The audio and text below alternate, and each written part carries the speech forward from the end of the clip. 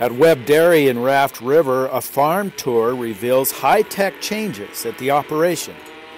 And we've got to tilt these up more. We were very ineffective seeking our winter sun. Last year, Mike Garner and his partners installed solar heat panels on the roof of their calf shed in an effort to cut down the use of propane. We go through about 1,800 gallons of hot water a day.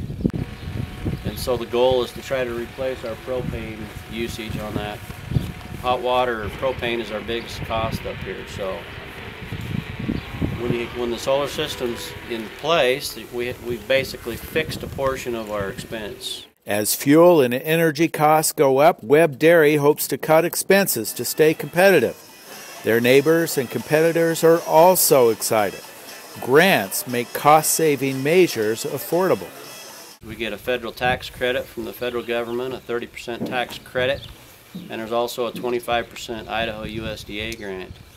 So you can get 55% of the system paid for, and you can do that on your own personal homes too. Webb Dairy is pioneering alternative energy, not in the name of innovation, but hard-cold cash. We were around $3,000 to $3,300 a month on our propane bill, and we went in April, so we went in with going into some of the warmer months, and some of those months dropped right in half. I haven't seen the bills through this last winter to see where we're at there, but I think our highest was about a 60% cutback.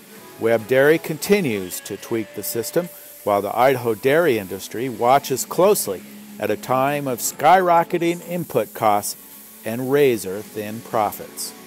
For Steve Ritter, this is Jake Putnam reporting.